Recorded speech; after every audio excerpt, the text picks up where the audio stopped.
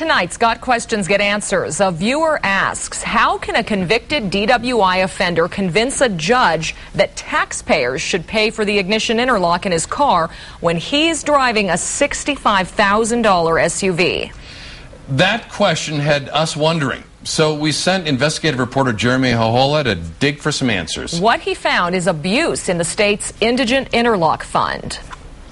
Convicted of drunk driving? The law requires you get an interlock if you want to drive. But some people say they can't afford the punishment and get the state to pay part of the cost. But not everyone is telling the truth, and you end up paying for their lie. Every year, about 9,000 New Mexicans convicted of drunk driving get ignition interlocks. Most pay the required cost, up to $100 to install it, up to $100 a month to rent it, and then another $100 to have it removed. They also have to pay another $100 that goes into the state's Indigent Interlock Fund, a fund created by lawmakers to help low-income folks have part of their interlock costs covered. You also pay into the fund when you buy alcohol. About $300,000 a year from state alcohol taxes is put into the fund. About 1 out of 3 people with interlocks use the fund, claiming they can't afford it, and get up to more than half their interlock costs covered. That's about 3,000 people a year, but we found some may be lying. We dug through records of nearly 3,000 cars that had indigent interlocks installed. Dozens are suspicious. 2008 model SUVs and trucks like Nissan Titans, Chevy Avalanches, Toyota Tundras, and Ford F-250s. We found Cadillac Escalades, 2009 motorcycles like Harley Davidsons and Kawasakis, and even a 2009 BMW. We couldn't track these people down because driver information is private. So how do they claim they're low income? The law says judges and probation officers determine who needs the fund. Under oath in a courtroom, convicts tell a judge they can't afford it. Often judges take people at their word or assume because they have a public defender, they are indigent. So clearly there are some people who are getting by with utilizing the indigent fund who could really afford to install the interlock themselves. Dr. Dick Roth of the group Impact DWI, who helped push for the fund, says relying on judges in the courts to gauge who's indigent clearly allows convicts to lie and abuse the system.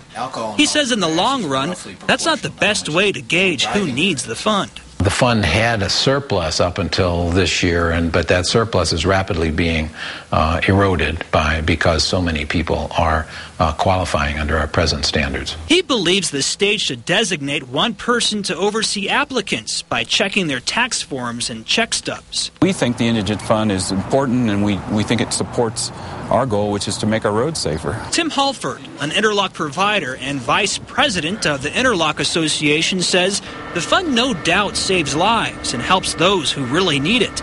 But he says he's seen abuse firsthand. We just have somebody walk in the door with a court order that tells us we have to put this on the motorcycle or the car, and we do. But we also have been known to call probation officers in courts and say, hey, this guy's driving a new car, and I don't know that he's indigent. And I do know at times there's been a response where people have been removed from the indigency because of our call. Linda Atkinson of the DWI Resource Center calls what we found absurd and says there needs to be more oversight. So the clever people that are breaking the law by drinking and driving are breaking the law again by lying about their economic status. As for the State Department of Transportation, the agency responsible for managing the fund, spokesperson Mark Slimp says it would take an act of the legislature to change how people are determined to be indigent. Some of them appear to be quite suspect. Escalades, BMWs, brand new Harley Davidson motorcycles. What are your thoughts on that? Well, my thoughts don't really count, but I'm sure that there probably are some that would seem suspicious at first glance, although no one really knows what a person's actual financial status is. So what's the answer? The state admits the law has allowed a lot of people to claim they're low income and calls itself a victim of interlock success. But as long as convicts are allowed to lie to judges who take their word, the fund will be abused at your expense. On a side note, it's even contributing to another problem. The people who manage the fund are so swamped with paperwork, it often takes months for interlock businesses to be reimbursed. Some companies are owed more than $100 grand by the state. Back to you.